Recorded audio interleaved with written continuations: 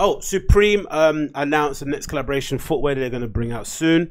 I'm sure you guys are aware of who Supreme are. No need to explain that. What I'm more interested about this whole collaboration, I think I mentioned it the other day on social media. I'm really impressed by how many chances Supreme take in their shoe collaborations.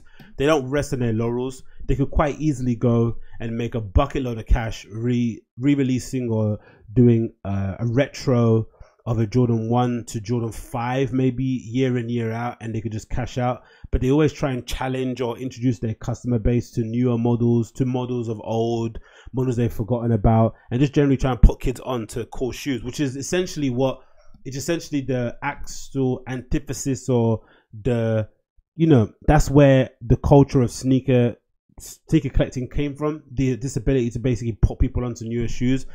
I remember during a time at Crooked Tongue, some people didn't like to take collections. Some people didn't like to take pictures of the collections of their shoes because they didn't want people to spot models that they didn't know about and then suddenly drive the prices up for them. So they would never post their collection. They'd only post stuff that they knew other people knew about. And then of course, when stuff blew up, they'd be like, "Oh look, I've got a whole collection of archive, you know, of vintage Air Mox, whatever it may be, right, resting in my basement somewhere." So I always thought that's a really cool aspect of it. But nowadays, you know, everyone seems to be just more bothered about getting something that has the lowest amount of quantities available. I've seen recently, you know, Jeff Staple put out another pigeon inspired trainer that, you know, is completely boring and no one cares about. And again, it's limited 30, all this sort of nonsense. So everyone cares about those kind of games, but no one actually cares about collecting shoes for the beauty of the shoe it is, finding something that no one really knows about, making it cool, making it interesting, and suddenly being the cultural influencer that you thought you were by wearing a shoe that no one was going to wear. And you know, that internal satisfaction that you get from wearing a shoe and suddenly it's selling out.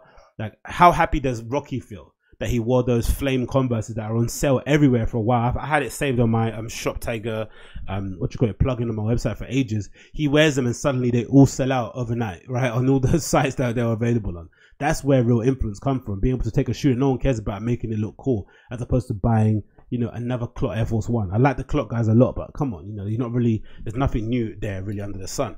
So Supreme kind of taken that adage, and they've now kind of teased, or somebody has been able to get a hold of a pair of the next kind of collaboration they're going to launch for this season, which is an Air Trainer 3. And it's essentially the same sort of color you've seen them do before. The kind of their flip on the Gucci colorway, I'd say, because I've got a pouch there down there somewhere from a couple of years ago. No, from a few years ago actually. That's a similar sort of color pattern. So I think it's a Gucci color print. I'm not too sure, but I like the fact that again they're taking an Air Trainer 3 low, an Air Trainer. I think they've got, what was the Air Trainer? Is it the S Trainer WB that I had previously? They didn't do too well. So Supreme have tried doing it before and it hasn't worked out too well for them, right? They did the Air Trainer SB before as well. That didn't work out either. So they've taken a lot of chance of this Air Trainer, but they're really trying to push it. And again, I just think about the resources Supreme have in terms of making Nike collaborations. Think about the track record they have in the industry. Think about the, you know, yeah, all that stuff, the connections. They could choose any model in the Nike archive to kind of reissue, I'm pretty sure. And Nike are probably more willing to push them in a certain direction, but they don't. They instead put out these kind of shoes, right? This Air Trainer from a few years ago that didn't do too well. I had the black and white pair, but I sold them. And so I had the black and red pair. I didn't have black and white. And I was a real big fan of the shoe, but I think Supreme suffered because the retro of this shoe wasn't anywhere close to the actual OG, which I had a pair of too. So that kind of made things a bit difficult for the actual Air Trainer enthusiasts. It didn't do that. It didn't do too well. I'm sure they must have sold out a few of the locations, but overall, not the most. It's not the shoe that you're going to see people wear at SneakerCon or wherever those conferences are, right, for the most part.